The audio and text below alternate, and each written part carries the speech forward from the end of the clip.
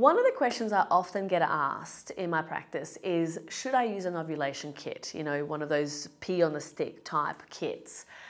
I have to say I am not the biggest fan of ovulation kits. In fact, I probably would have to say that I hate them.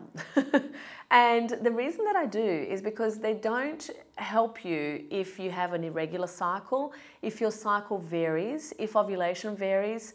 They are very expensive. Typically, I mean, nowadays they have some digital versions that are cheaper, yet I also don't find them very accurate. So what happens is that different ovulation kits can have different lead times to the LH surge, to ovulation. So for some, it might be a couple of days before, for some it's the day before, for others it's like 3 days before. So it's very difficult to know unless you are charting your temperatures, your secondary symptoms, as well as your ovulation kit testing, to be able to actually predict, based on your body and how your body responds prior to ovulation every month, when you should start trying to conceive. I really truly believe that the best way to gauge when you're about to ovulate is mucus changes. You know, the cervical mucus changes its texture throughout the month. And when it becomes that very egg white-like, very stretchy, that's when you start to become fertile, when you are fertile and your body is about to ovulate.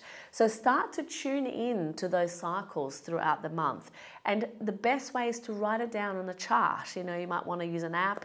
We like to use fertilityfriend.com, but that is going to be really useful information for you when you're really trying to kind of figure out, okay, when am I actually ovulating?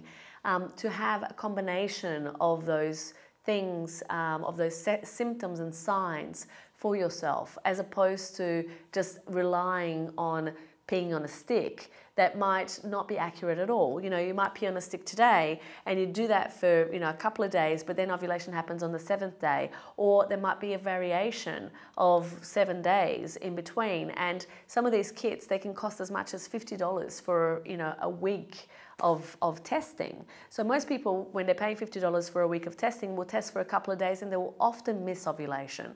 So that's one of the reasons as to why I don't find that they're very useful. But typically, knowing that nothing trumps knowing your body and knowing your own fertile signs. So start practicing and make sure that you use that, and it will really start to transform your ability to predict when ovulation is occurring, and will give you the best possible chance of conception any given month.